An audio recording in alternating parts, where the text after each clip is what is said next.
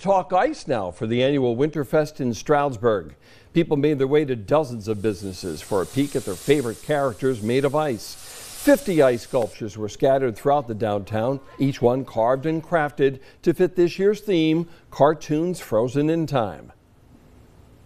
We came here all the way from New Jersey. We're very excited to see it. Very impressed so far. We brought all of our children, and it's been quite the day. It's a great event. We come out no matter what the weather. Sometimes we're freezing out here, and then you get more hot chocolate. But no, we love this event. It's great to have it in this time of year. The sculptures at this year's Winterfest will be on display until they are not in downtown Stroudsburg.